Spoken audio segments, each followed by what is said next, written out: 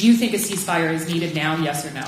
I've continued to call for a need for lasting peace in the region, including a two-state solution. We know there are going to be many steps along that path, but we've been calling for weeks for a significant humanitarian pause.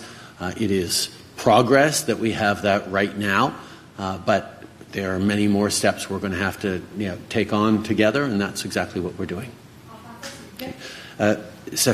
In French, for weeks now,